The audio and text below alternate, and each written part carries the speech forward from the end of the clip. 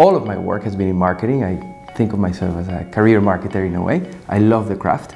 I started in advertising in New York. I then worked in Argentina and I managed an agency there for 3 years.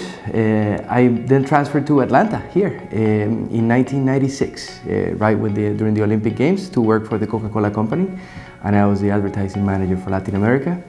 I did that for another 3 years, and then I went back to get my MBA, and I did some marketing consulting, and I came back to Coke as Global Vice President of Integrated Marketing, based also in Atlanta, but working across different geographical regions.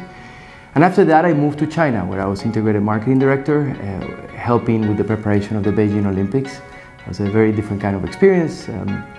And it was at that point that I decided to change my careers and pursue something that I've been passionate about, but I haven't had enough time to do, which was research and teaching. My research area is in two aspects that I believe are transforming marketing. The first one is technology. So I study how technology, particularly digital developments, are transforming the practice of marketing inside organizations.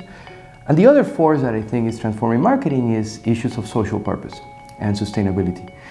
And I study how that is transforming the relationship between consumers and brands and the marketing work that the managers need to do. Driving growth from your customer.